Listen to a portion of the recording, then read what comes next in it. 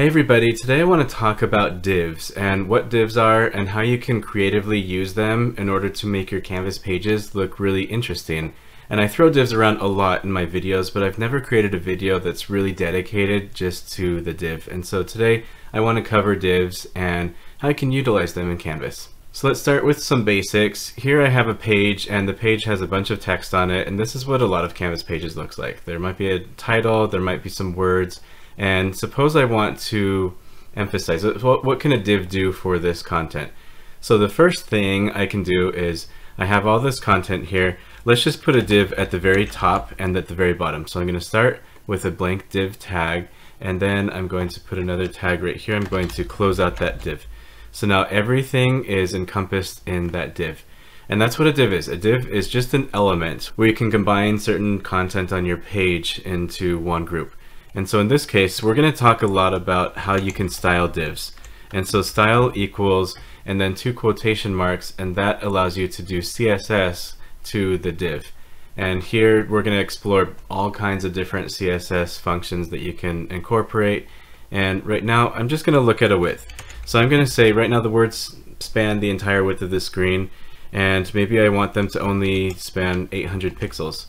And so notice this is the beginning of the div, the end of the div isn't till the end, so all of the paragraphs in between are going to be 800 pixels. And so let's go ahead and save that and see what that looks like.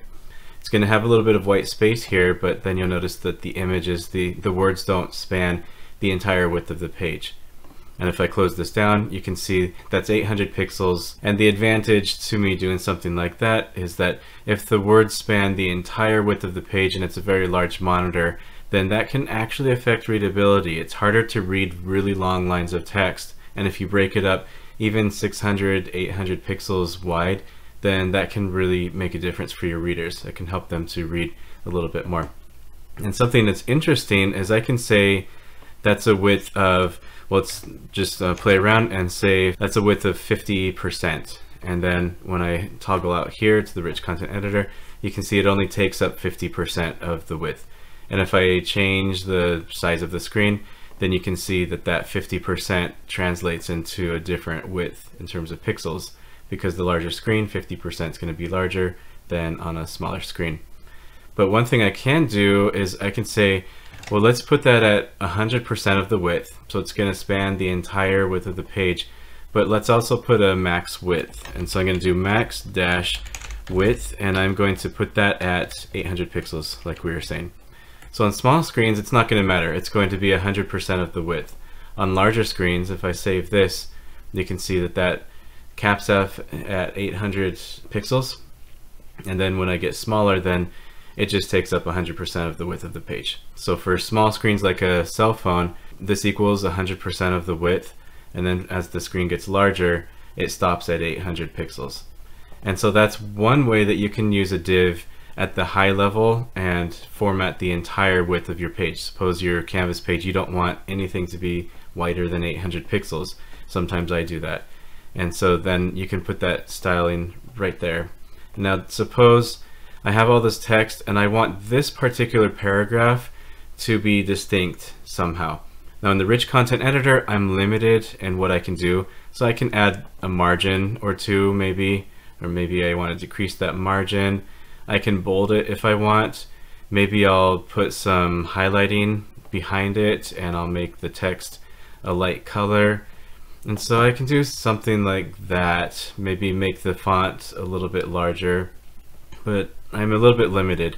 And I don't like the highlighting effect. I really want a background color. I want this block of text to really stand out. And so what I'm going to do, I'm going to hop over here and delete all the styling that I just did and the span that I just did. We're going to keep the paragraph, and instead what I'm going to do is create a div. And so let's take this one paragraph and let's play around with it using the div. So first of all, I'm going to create a div and I'm going to delete the paragraph. You can keep the paragraph, you can have multiple paragraphs within the div. I'm just going to focus only on this block of text. And so I have a div, and right now that's not going to look like anything different. It just looks like a regular paragraph because I haven't styled anything. And that's where I can start. So I'm going to style it, style equals, put a couple of quotation marks, and this is where I can start having fun.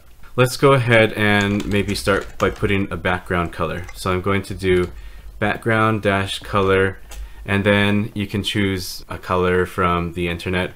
I'm going to grab this color right here, and let's just see what that looks like. So first off, I have my background color, and that's different than the highlighting because I'm not highlighting the individual lines, it's highlighting the entire box. And that doesn't look good because there's not enough contrast. So let's change the color of the text, and I'm going to put that color just as white, and so that way we can see the words. So now I have a dark background and I have light text, and I'm not getting flagged by the accessibility checker, and so that's a good thing. Right now it's a box and it has sharp corners here. I want to soften those corners up a little bit, and so what I'm going to do is I'm going to do a border radius. So border radius, and here I can choose a percentage or a pixel number. So let's start with something kind of extreme. Let's go with a border radius of 50% and see what that looks like. So now you can see that's not going to work for me, and it essentially takes that border and it creates very round edges. And so there's 50%. Let's try something a little more subtle, like 10%. So yeah, 10% doesn't look great either. What I really want is not a percentage, but I want to round out the corners in pixels. And so I'm going to go to 10 pixels instead. And that's probably what I'm going to stay with. So it's just very subtle. I could even go down to 5 pixels. Let's go up to something a little bit more extreme just to see what that does. What does 70 pixels do? So 70 pixels really rounds out the edges there. And of course it's going to look different based on the size of the screen. And so that rounding effect looks different on a small screen. Let's look at that small screen.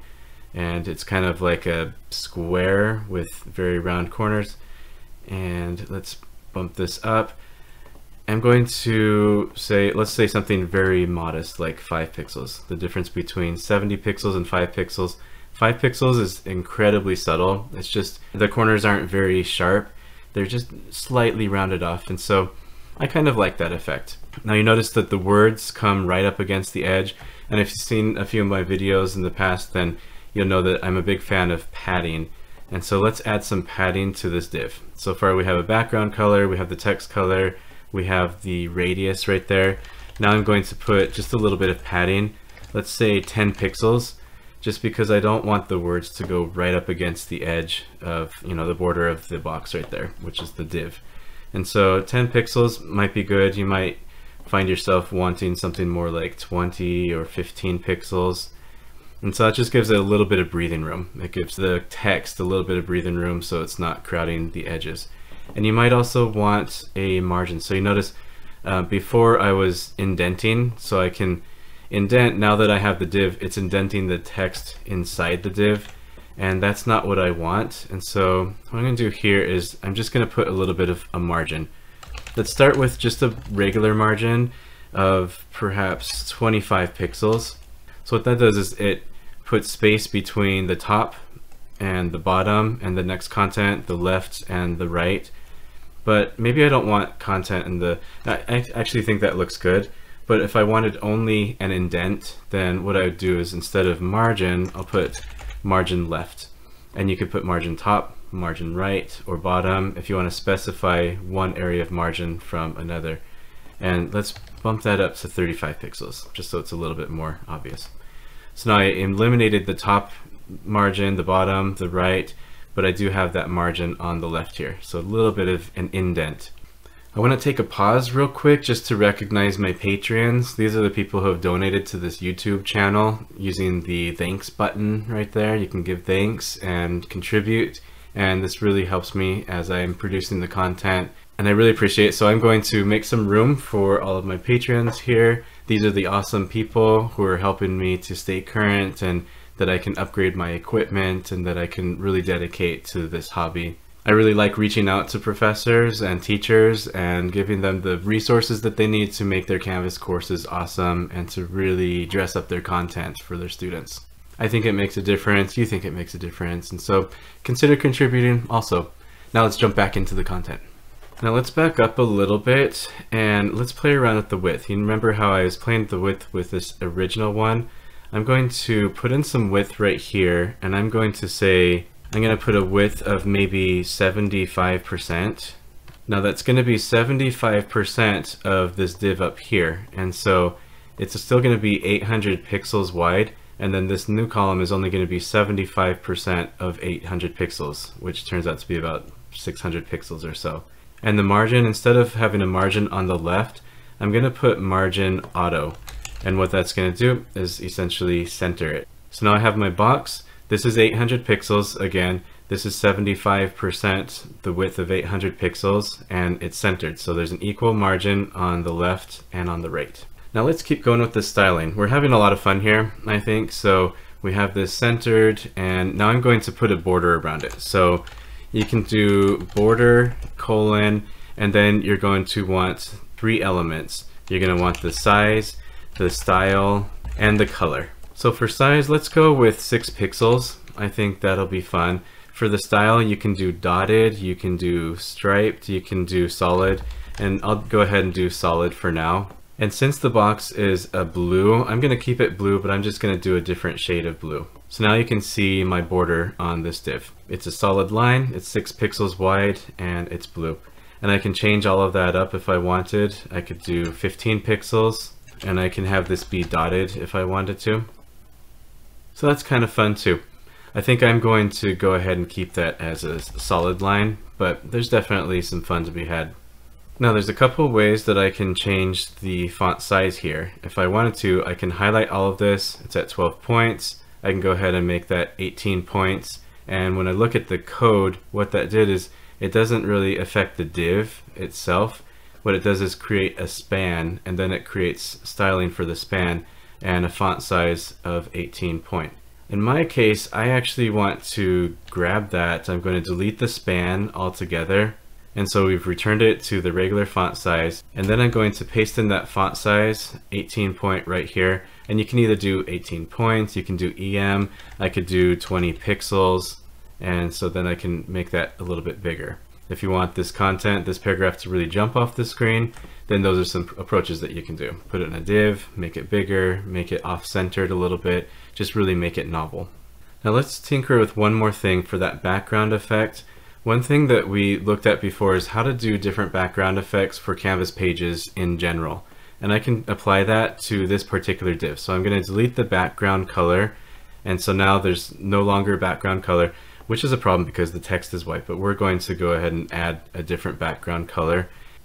What I'm going to do is I'm going to type in background image and linear gradient, and we're going to create a linear gradient. And I've talked about this in a previous video. I'll link to it up in the corner there. And I'm going to put this at 180 degrees, so it's going to be top and bottom, and then I'm going to just pick 2 colors and we're going to make that the gradient. I need to delete that space, and then we're going to take a look at how this appears on the page. So now that looks interesting. The only thing I don't really like right now is the border color. So let's go ahead and pick a different border color.